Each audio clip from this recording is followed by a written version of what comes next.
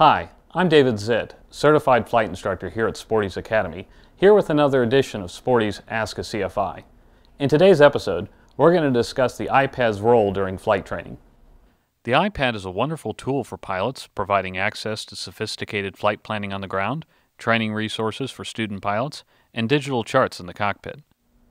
Determining when to begin using your iPad is an important decision that you and your CFI should discuss. If you're not sure what time is right, I recommend using your iPad in your ground lessons from the beginning of your training, and then waiting to bring it into the cockpit until after your first solo.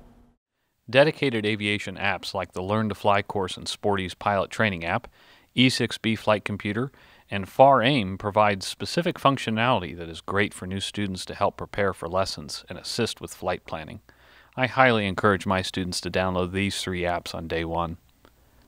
Preparing navigational logs during the flight planning process is a major area where aviation apps excel and can save you time.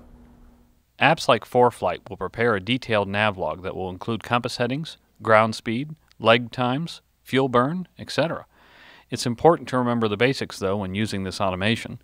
You should still make individual checkpoints every 5 to 15 miles and don't feel like you have to fly in a perfectly straight line. Sometimes you'll find navigation by pilotage easier if you plan to fly directly over major landmarks on the way to the destination.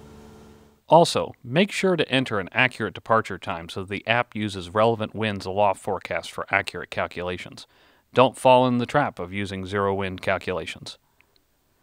Students often ask if they're required to use a paper sectional and traditional plotter in addition to their digital planning. The legal answer is no, but there is still value in learning the math and calculations required when planning a trip by hand. Plus, you won't have access to your mobile app during the FAA written test, so knowing how to plot a course and calculate time en route will really pay off there. Check with your instructor to determine their individual preference. While all of the aviation apps provide quick access to VFR sectionals and the airport facility directory, there are other resources you'll likely need like legends, Class B graphics, and flyaway planning charts.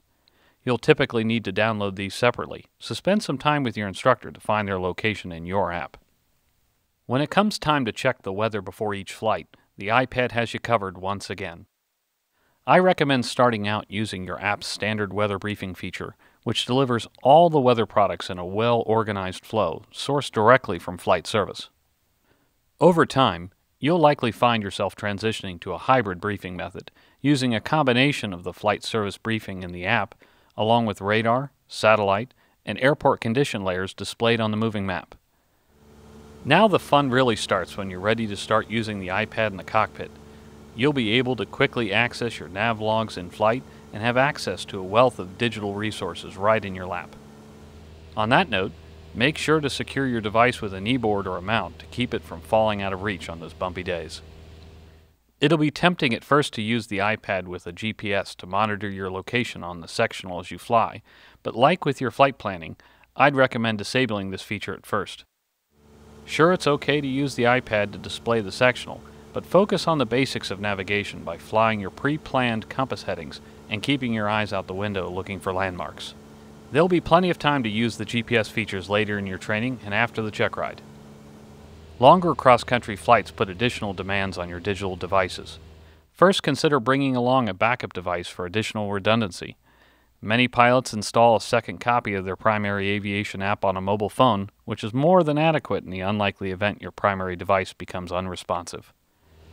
I also recommend traveling with an in-cockpit power backup like a cigarette lighter USB adapter or a backup battery capable of recharging all of your digital devices at least once. This is cheap insurance and will protect you if your iPad goes dark. When it comes time to prepare for the check ride, ask your examiner their thoughts on the use of digital devices in the check ride before you arrive that day.